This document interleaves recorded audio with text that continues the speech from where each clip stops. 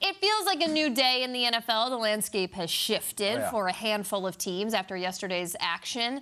Peter, if you have to pick a most intriguing storyline, team, direction after the trade deadline, where do you take us? Because a lot of teams made deals and other teams sat on their hands and didn't do anything. What do you do? I'm going with Miami, where Ian just left off.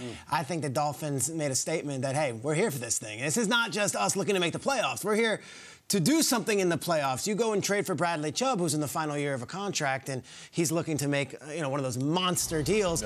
You're doing this because you see a window right now. They did this in March, remember, and they went and got Tyreek Hill. They did this in March, remember, when they went and got Teron Armstead. They did this in March when they went ahead and they said, we're playing for now. We're not playing for 5 years from now. We are going to support Tua on offense. Here's the play on defense. Chubb traded for their lone first-round pick, which they got, of course, in a previous deal for the Trey Lance pick, eventually what that would end up being. I would say this Miami team sees the Josh Allens, sees the Patrick Mahomes, sees the Lamar Jacksons, sees the Joe Burrows, sees the Justin Herberts, and they said, our pass rush just is not good enough yet. Let's get ourselves a guy who is an elite pass rusher. Bradley Chubb could be that. And I mentioned the Trey Lance deal. They traded, pick back to get so that San Francisco move up. Look at some of the players that they've gotten out of this deal. The 2021 first-round pick ended up being Jalen Waddle. The 2022 first-round pick in a circuitous way ended up being Tyreek Hill because they would swap that for Tyreek. And then the 2023 first-round pick ends up being Bradley Chubb.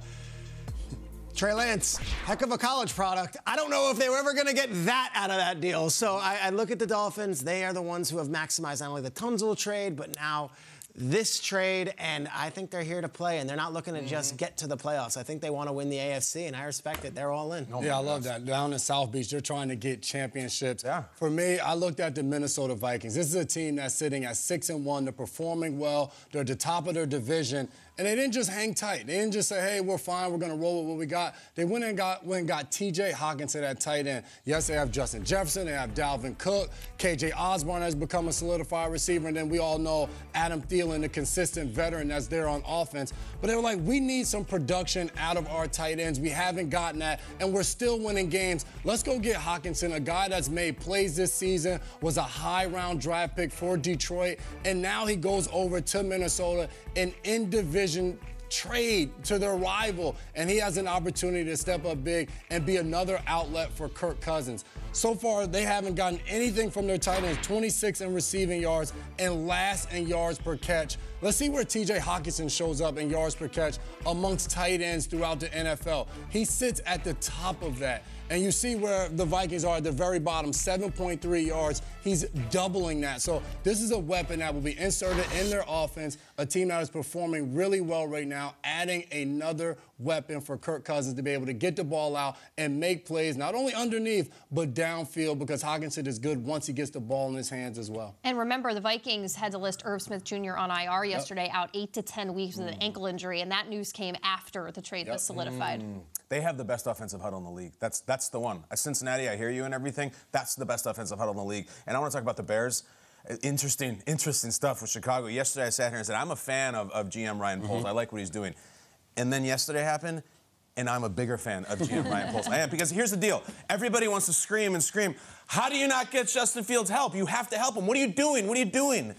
And then they go and get Chase Claypool, and it's like, what are you doing? Why would you get Chase? A second-round pick. They're just doing what you just said to do. He sat down yesterday, he answered all the questions, talked about the Roquan thing. He said, look, Roquan, we were not going to meet in the middle. He doesn't have an agent, and I think he was going to leave at the end of the year, and we get nothing. So we made it a deal now. Chase Claypool, why did he spend a second-round pick? Because we had 9 picks, and that was the choice. And here's the deal. Everyone's saying, but your deal with the Bears was you were going to keep all these picks, and it was going to be the draft, and it's going to be free agency. He's like, it is. But we have 9 games left to play this year. We have to play the Bills. We have to play the Eagles. We have to get our quarterback through this season in one piece. Like, we need to get him something to help him. They got a big, strong, massive wide receiver with, I think, a chip on his shoulder, and I like it.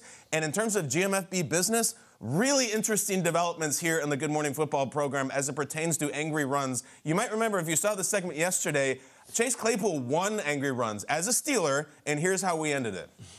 Chase Claypool is going to win the angry run scepter. Should we send it to Pittsburgh? Or maybe do we wait and send it somewhere else? Chase Claypool, if that was your last game as a Steeler, This is your first moment with the scepter. You won it. You deserve it. We will find out where we're sending it.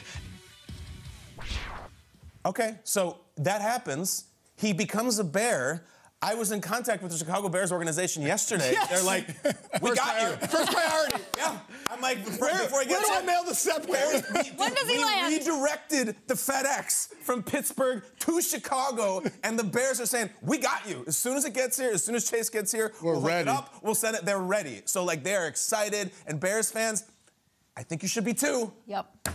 Chase, meet Coach Eberflus. And also, can you do a photo shoot with the scepter if you can? We're going to need to get a video, too. Justin Fields, we have this thing here from Good Morning. All right, here you go. He'll be ready. No, I need him to get off the plane at O'Hare with the scepter holding his name, like Chase Claypool. That's the sign. That's what I'm just saying. Like that's right. Scepter. It'll be at baggage for you. A welcome scepter. Right. A welcome scepter. I like this half the table is very much like bolstering teams that are going to have a lot of success this season. This side's a little bit more like, let's fix a problem now, but also in the future, and that's where I'm going. Because the most intriguing to me is not going to happen this season because Calvin Ridley is still suspended the entirety of the 2022 season. He is allowed to apply for reinstatement in February of next year to go to Jacksonville. Of course, Calvin Ridley was with the Falcons, and he had some great years with the Falcons. Matt Ryan made him look really good. Those two are growing together. But listen, the times have changed in Atlanta. Who knows who their quarterback is going to be moving forward? Their coaching regime has changed. GMs have changed.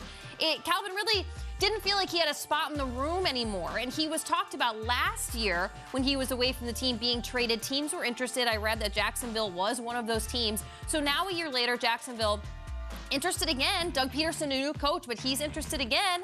And if he returns to Jacksonville next season, Trevor Lawrence, he's playing into his potential, I believe. This is a quarterback that is growing.